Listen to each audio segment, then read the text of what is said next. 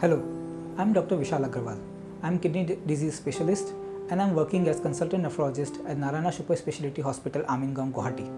Today, I will be speaking on topic renal failure, what people commonly call as renal failure. What does it mean? It means that a kidney is not able to perform the functions which it normally should. Kidney failure are usually of two types. One is acute kidney injury, that is kidney failure which occurs over a very short period of time, and if properly treated, it is completely reversible. The other type is chronic kidney disease or CKD, which occurs slowly over a long period of time, and this group of diseases are usually progressive.